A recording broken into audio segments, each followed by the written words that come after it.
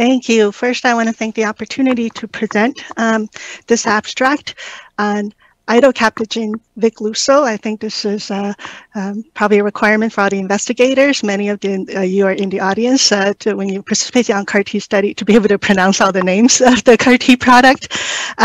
So the results from the first 33 subjects was already published in New England Journal of Medicine last year, and at ASH this year we are reporting on data on the full 62 patients dosed on the study and longer term follow-up with the median follow-up of 14.7 months.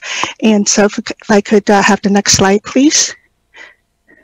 As a reminder to everybody, Ide-cel is an autologous CAR T using a construct for mirroring scFv for BCMA and 401BB signaling. The treatment schema is shown at the top. Patients receive fludarabine and cyclophosphamide as lymphodepletion chemotherapy on day -5 through day -3, and the one-time dose of Ide-cel with disease response assessment starting at 1 month post-infusion. So in a dose escalation cohort, a fixed dose of 50 million to 800 million Ide-cels are studied, and in a dose expansion cohort, 150 million and 450 million doses are examined. The main eligibility criteria are also shown on the bottom, with most notable being for the dose expansion cohort, patients not only are required to have 3 prior lines and exposure to all 3 classes of drugs, but they must have had exposure to CD38 antibody and be refractory to the last line of therapy.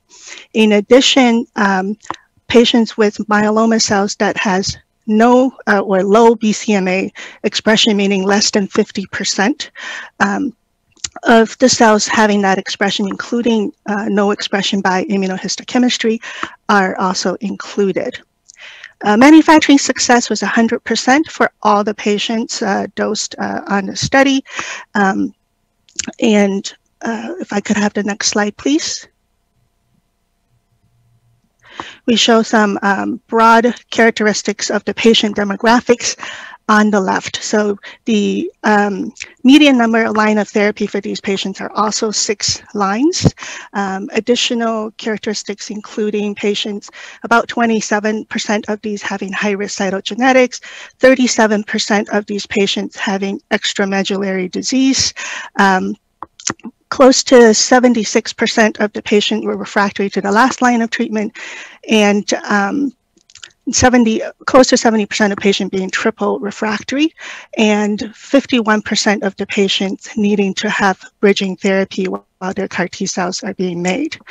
The current status of patients on the study are shown on the right. So as of now, there are still 21% of the patients continuing on study, and majority of the patients who are off study or died are due to progressive disease. Next slide, please.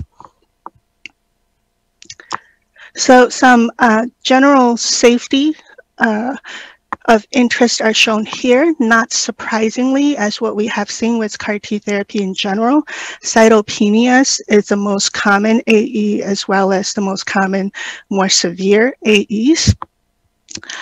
For patients on this study, incidence of any grade CRS is 76%, and for grade 3 CRS, it's 6%. There were no patients with grade 4 or higher CRS. In addition, for neurotoxicity, overall incidence for any neurotoxicity is 44%, and for grade 3 or higher, it's 3%, which is really only 2 patients, one with a grade 4 neurotoxicity event. Next slide, please. So response rate is shown here for all doses as well as overall.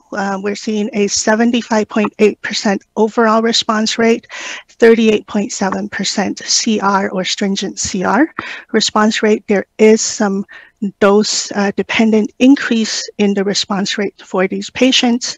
And of the 37 patients who had bone marrow evaluable for MRD, recognizing that earlier assessments are limited by cytopenias, hypocellular bone marrows, 30 of these patients were MRD negative to at least 10 to the 4 or higher.